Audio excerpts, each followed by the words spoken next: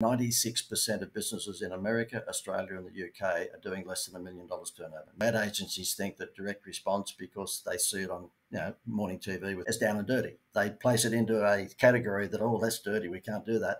It doesn't have to be dirty. What have I opened already? I've opened up this one here. Thanks, mate. Yeah.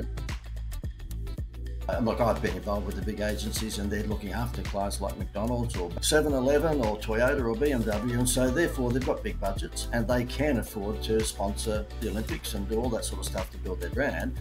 But 96% of businesses in America, Australia, and the UK are doing less than $1 million turnover. 96%.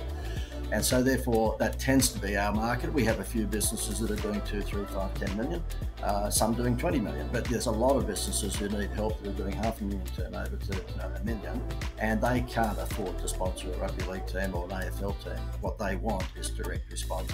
And they don't fall into that category that ad agencies do. Ad agencies think that direct response, because they see it on morning TV with Kerry-Ann Kennelly, is down and dirty. They place it into a category that, oh, that's dirty, we can't do that.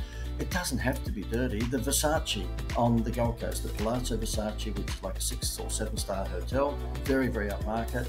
When winter comes and they want to attract people from South, Sydney and Melbourne, they basically put on special pricing deals. In other words, they discount. My view is that that is hurting their brand. What they should do throughout the winter, because the Gold Coast happens to be warmer, is invite people from Sydney and Melbourne to come up, but pick them up at the airport with their stretch limo or their Rolls Royce, because they have them. They're sitting in front of the hotel, for goodness sake, and then give them theme park tickets for the weekend. It would cost them a lot less than going with a half price special, and it would protect their brand. So it's direct response, but it's done very classy.